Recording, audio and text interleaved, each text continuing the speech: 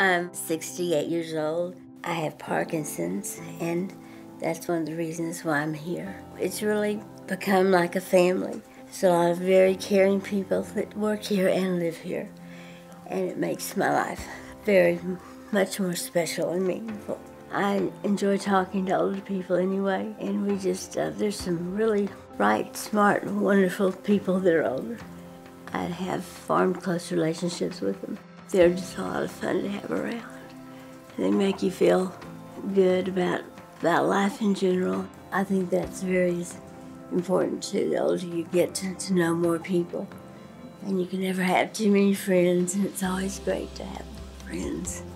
I think that's so important to just surround yourself with people that are easygoing and know how to talk to you and to make you feel better.